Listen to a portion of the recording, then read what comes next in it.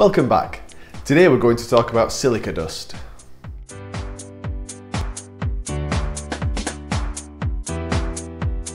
Silica is a natural substance found in most rocks, sand and clay. In construction it's found in concrete, mortar, sandstone and brick. Silica dust is generated by cutting, drilling, grinding and polishing, and the dust produced is small enough to get deep into the lungs.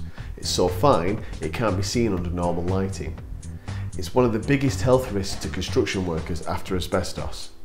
Heavy and prolonged exposure to silica dust can cause lung cancer and other serious respiratory diseases such as silicosis. The amounts needed to cause this damage are not large, so implementing control measures to protect worker health is essential.